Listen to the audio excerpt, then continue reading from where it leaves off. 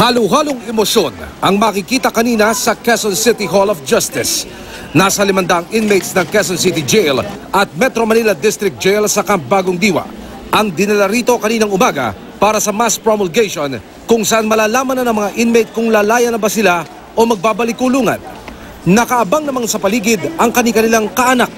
Walang pagsidla ng kaligayahan ang mga kaanak ng mga makakalaya. Paglabas ni Papa, ano mo sasabihin sa kanya? Papa, I love you.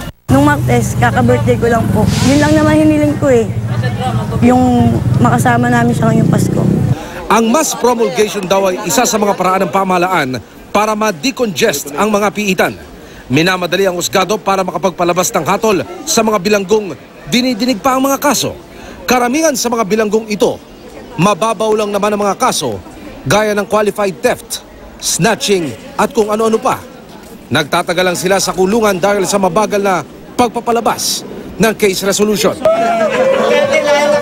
Ayon sa BJMP, nasa 200 halos nasa kalahati ng mga bilanggong ito ang palalayain o ididismiss ng korte ang mga kaso, alinsunod na rin sa napagkasundoan ng Justice Department at ng DILG para sa decongestion program at maagang pamaskong handog ng pamahalaan.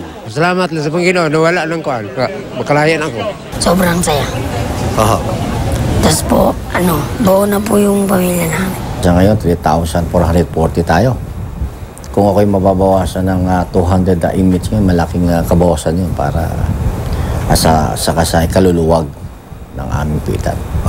Ang Quezon City Jail, halimbawa na napasok namin nitong nakarang taon, dinisenyo para lamang sa 700 bilanggo. Pero ang bilang ng mga nakakulong dito ayon sa latest statistics ng Bureau of Jail Management and Penology o BJMP, mahigit 3,400 na.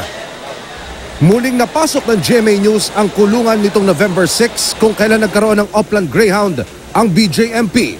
Dito muling tumambad ang karimari-marim na kondisyon ng mga preso. Para magkasya ang mga preso sa loob ng kulungan, lahat ng espasyo ay ginagawa ng tulugan. May mistulang mezzanine sa pagitan ng mga kulungan at hanggang 3 palapag na tulugan sa loob ng maliliit na selda. Kahit ang kisame, nilagyan na ng flooring para magkaroon ng dagdag na espasyo. Sa sobrang sikip ng matarik na hagdan patungo sa mga kisaming ginawang ekstrang piitan, kailangan munang gumapang para makapasok. Sa sobrang kulob ng lugar, mahirap ng huminga. Dagdag pasakit pa ang nagkalat ng mga ipis at kadalasan malalaking daga.